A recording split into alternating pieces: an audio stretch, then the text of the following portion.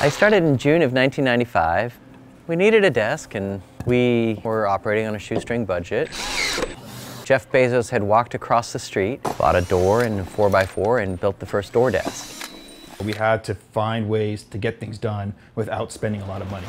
So it was just more out of survival and making sure we had enough money to pay our paychecks. Door desk is a solid core door held up by four 4x4 legs and some metal brackets to hold it together. There was only one or maybe two desks that Jeff Bezos had made, and they were pretty wobbly.